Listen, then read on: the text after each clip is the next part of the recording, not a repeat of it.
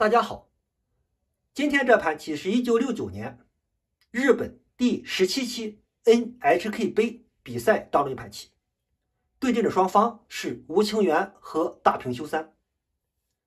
大平修三在那个时期是日本的强九段，木谷实的弟子，曾经获得过日本天元战的冠军、NHK 杯的冠军，并且在第3届中日围棋擂台赛当中战胜过中国棋手刘晓光。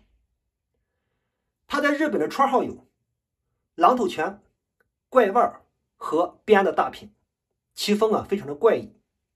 下面我们一起来欣赏一下。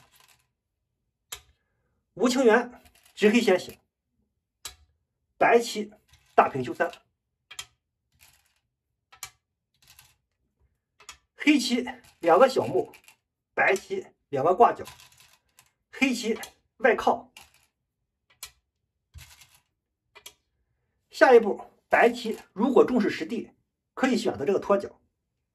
实战白棋一虎，黑棋脱角，白棋顶。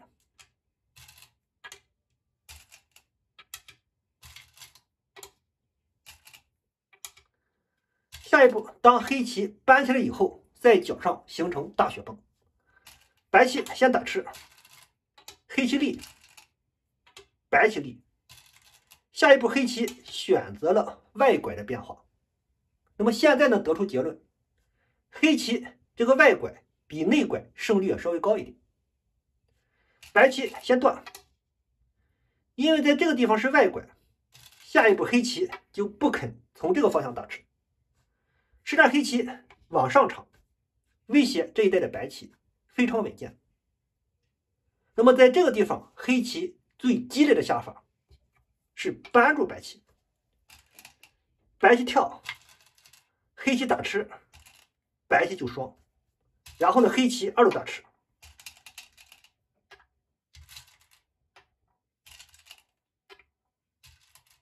黑棋通过这种二路打吃宽出黑棋的气，要吃住2个白棋。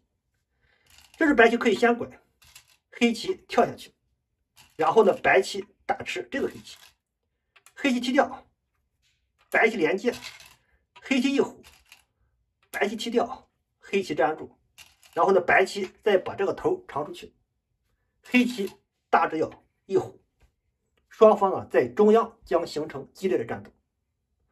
那么下方的白棋，因为这种拐这种收气都是先手，白棋没有什么危险，这也是双方都2分的一种战斗。实战黑棋还是走得非常稳，往上长了一个，白棋一虎，黑棋先打吃，白棋粘住，黑棋连扳白棋，白棋先拐，黑棋从这个地方打吃白棋，白棋立。下一步，黑棋直接粘住这个断点，没有从这个地方挡下，保留这个挡，因为白棋一拐，将来黑棋从外围收气的时候就不是先手。实战黑棋粘住，那么双方下方这个大雪崩的变化就告一段落。白棋剑冲黑棋，黑棋先爬，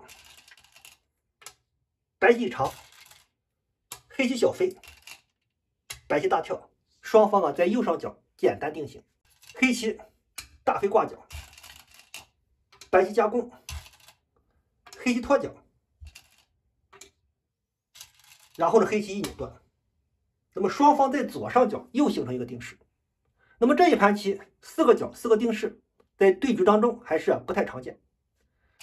白棋先二路打吃，黑棋长，白棋再打吃，黑棋再长，白棋粘住断点。下一步，黑棋这个二路拐是急锁，目数非常大，因为白棋这个挡是先手。下一步，白棋跳出去，黑棋先冲，给白棋制造2个断点。那么下一步，在这个变化当中，黑棋最常见的下法是直接打吃白棋，保留这2个断点，看一看下一步白棋补哪个断点。那么实战吴清源下一招棋呢非常有命令性，从这里直接断掉了白棋，逼迫白棋直接站在这儿，黑棋再打吃白棋，白棋一长，黑棋一长，至此双方进入到中盘战。白棋小尖，这是要点，被黑棋一跳，上方两个白棋也非常苦。吴清源飞了一个，这招棋也非常有意思。紧接着黑棋就要靠下去，如果这时候白棋飞护住左边的实地，那么黑棋呢中央一飞，4个黑棋的棋形非常漂亮，白棋呢这一带的联络还有问题。于是实战大平修3，从这个地方飞了一个，要通过这个飞牵制黑棋这个靠。如果这个时候黑棋靠上去，白棋2路扳，黑棋退，白棋就爬。下一步黑棋不管是长还是跳，白棋都会从上方封锁黑棋，那么黑棋这一类的棋形还是有一定的问题。那么实战对待白这个飞，黑棋没有往上靠，先拐，这是先手，白棋挡住，黑棋从这个地方跨了一个，白棋断掉黑棋。那么黑棋通过这个跨，给自己将来留下一个挤的一种下法，要挤断白棋。白棋冲断黑棋以后，黑棋先双，白棋压住，黑棋扳。下招棋，白棋一飞，先守住左边这个实地，黑棋就从这个地方先挤断白棋，白棋粘住，黑棋一长，白棋跳，黑棋虎住这个断点。下一步白棋要通过这个虎来整形，那么吴清源呢没有从这个地方虎住白棋，被白棋接近再虎，黑棋只能退。然后呢白棋在这一带获得一个先手，上方一跳，那么这一带白棋的棋形还是非常厚实。实战吴清源虎在这儿，不给白棋在这一带接力，而且呢将来这个地方还有扳。那么黑棋虎在这里以后，下一步大平修3就要考虑这一带的联络。那么白棋没有直接走这种跳，直接联络，靠了一个，紧住黑棋的气，加强了上方的白棋。这一招棋也是人类经常下的一招棋。那么在这个地方 AI 的推荐是直接2路跳，简单处理。黑棋坚定以后，白棋再一跳，将来呢白棋这种挤都是先手。实战白棋靠上去，黑棋扳，白棋为了在这一带获得一个先手，先断了上去，黑棋提掉，白棋打吃，黑棋提掉。虽然白棋在这一带也获得了一定的先手便宜，但是呢黑棋这个角还是非常厚实。那么下一步白棋的本手跳一个，但是呢考虑到黑棋有这种小尖，白棋还要补棋，黑棋这种小飞都是先手，搞不好中央的白棋还被黑棋反击。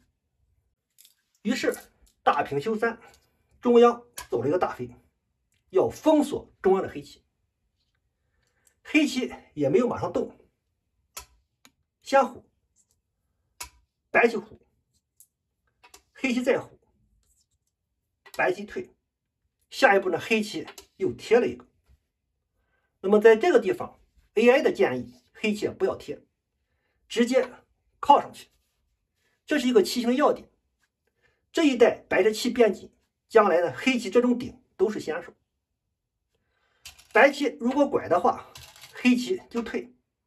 这个地方白棋需要补棋，大致要小尖，然后呢黑棋往上一飞，威胁上方的白棋。这种下法看上去更加积极。实战吴清源为了在这一带获得一个先手，继续贴住，白棋长。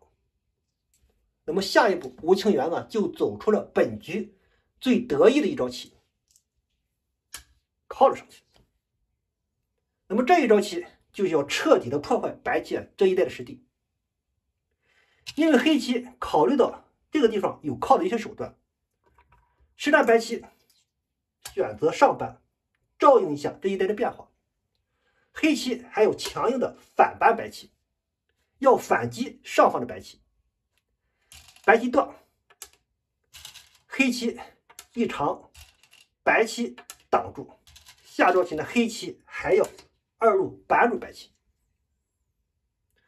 那么对待黑棋二路扳，白棋也不肯二路打吃，因为黑棋可以往外拐。下一步白棋非常的为难，如果白棋再打吃的话，黑棋一退，白棋最终还要吃住这个黑棋。那么黑棋长到这里以后，下一步黑棋拐吃白棋，就分断了右边两个白棋，这个角实际也非常大。如果白棋不爬，直接打吃的话，那么黑棋就反打，下一步白棋照样非常为难。如果白棋提到这个子，黑棋一反打，照样分断两个白棋。如果白棋粘住，黑棋提到这个子还是先手，威胁这个断点。所以说实战白棋不能二路打吃，于是白棋从这个地方打吃黑棋，黑棋粘住，白棋再打吃，黑棋一长。下一步黑棋这个飞看上去是棋形要点，这里有断，如果白棋粘住的话，黑棋这个地方还有一夹，黑棋也可以顺利的取得联络，破坏白棋上方这个失地。于是呢，实战大平修三，跳了一个补了一手，但是呢这一招棋有点问题。这时候白棋应该忍一忍，从这里贴起来，牢牢的吃住中央四个黑棋，局部非常厚实。那么这个地方可以让给黑棋。实战白棋一跳，那么吴清源又从这个地方一打吃，白棋长的时候，黑棋从这个地方一路的冲了出去。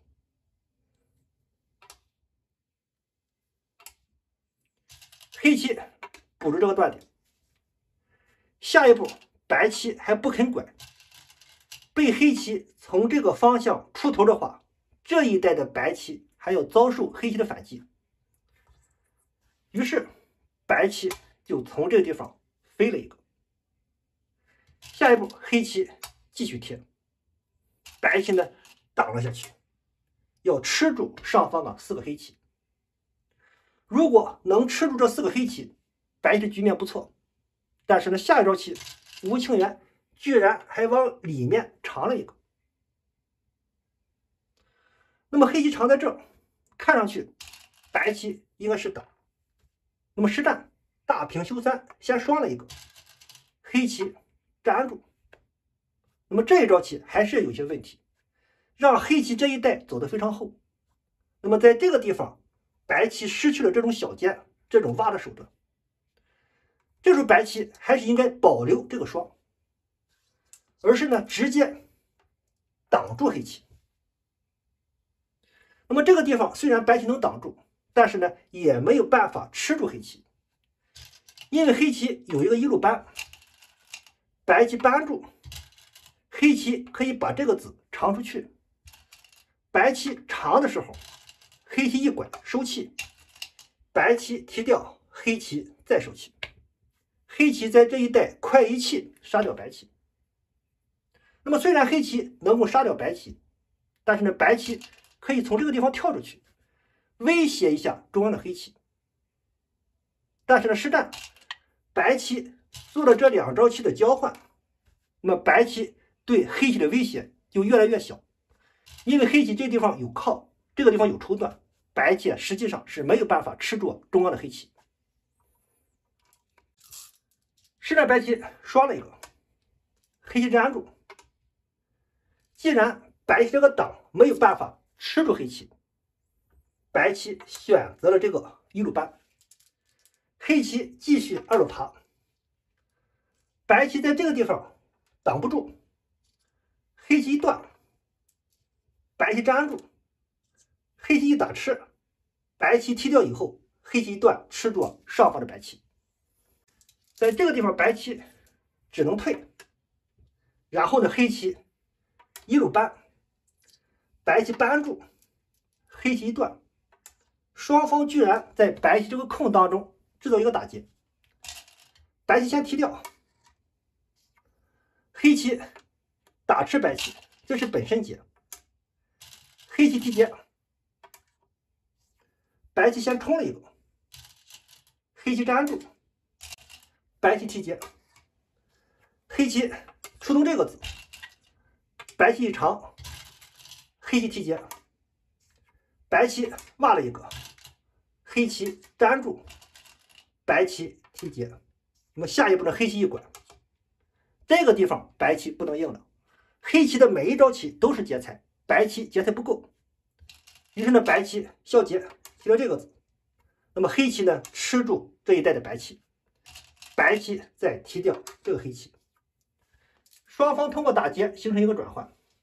很显然这个转换黑棋也非常有利，虽然白棋在这个地方吃住两个黑棋，但是呢黑棋这个角将来还有这个断活棋的这种机会。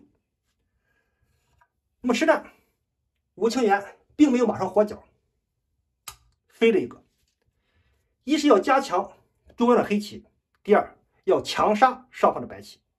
这个时候黑棋已经占据着局面的优势，白棋在这一带不太好出动，中央的白棋也没有活，白棋靠了一个，黑棋扳，白棋加，那么白棋也是想通过这种非常规的手段把局面给搅乱。黑棋往上长，白棋贴一个，黑棋往下冲，白棋只能立，黑棋呢再一挡，下一步白棋断掉黑棋，黑棋打吃，白棋粘住这个断点。那么下一步吴清源打吃这个白棋，再来活角，白棋先刺了一个，黑棋粘住，白棋反打，黑棋提掉，白棋又扳了一个，要在这一带做最后的拼搏，黑棋扳住，白棋一立，黑棋团住，白棋连扳，黑棋先打吃，白棋粘住，然后呢黑棋连接吃住这一带的白棋，白棋把这个子长了出来，要威胁右边的黑棋，但是呢黑棋下招棋往下一立，这一带的黑棋轻松活棋。这里的黑棋活棋以后，大平修三也无心恋战，最终呢这盘棋吴清源中盘战胜了大平修三。